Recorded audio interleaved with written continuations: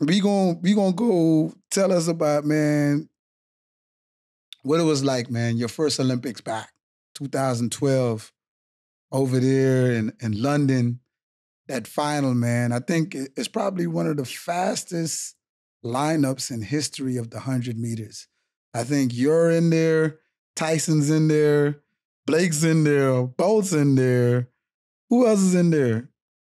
Asafa's in there. Asafa. So you have the 5 fastest men of all time in that race. Yeah. That's crazy. Yeah. That's crazy. And the crazy thing is, we're all lined up. USA, Jamaica. USA, Jamaica. Like, first of all, y'all telling me this random? This is not random. This is exactly what y'all want to do for television. And the way you look at it, and it's still amazing. I love it. You know what I mean? Because it shows that that country pride, but that team camaraderie as well. It was an amazing race to be a part of. Warming up for that race, looking across the track, Usain and Yohan warming up together, and the way hold up, man. Hold up. You got to take us through what really happened. You ran the rounds, and now you make it back to your first final, bro. So you already make it through the rounds. I remember watching you through the rounds. You made it through fairly easy, but now you're about to try to beat the guy or stand in the way of the guy who is the guy. Oh, I ain't gonna lie. I was confident after that semi, dog. I did. If you go back and watch my semi race, I literally dry phased almost 50 meters. I dry phased 50 meters, came up, and I'm in the race with Asafa, and I'm in the race with Shrandy. And as I'm running, I look over at them to see where they at. And I crossed the finish line. I felt energized, dog. I was like, we ready for this finals, dog. Ain't nothing gonna stop us. I'm chest bumping Shrandy and everything. Like, yeah, we about to get there, baby. We on that podium, baby. Let's do this. You know what I mean? And bro, we go into the finals. It was so amazing because you knew that you were about to make history because of how many people who are lined up, their accolades, their credentials, everything they've already done in the sport.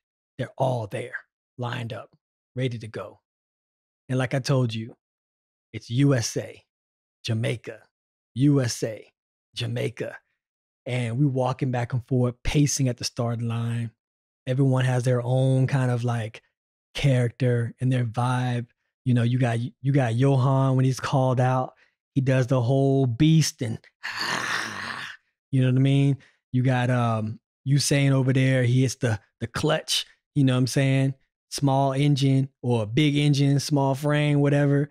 And you got Tyson lined up, myself lined up, Asafa, Ryan Bailey, everybody's there. And that's a controversial actually 100 meters because right when we get into set position, that's a bottle. Someone throws a bottle from the stands and it lands behind, I think Usain's blocks as a gun goes off. Little do we know, we didn't know that because we all zoned in. But I remember as a gun went off and I'm running and I get about almost to the 50 meter mark. And I'm like, I am winning this, dog. And then the tides change. All of a sudden, Usain and Yohan go whoop, whoop, and they just like take off on me. And in that moment, I had a thought. As I'm running, I was like, because like I told you, I'm looking at them warm up and train on the other side of the track.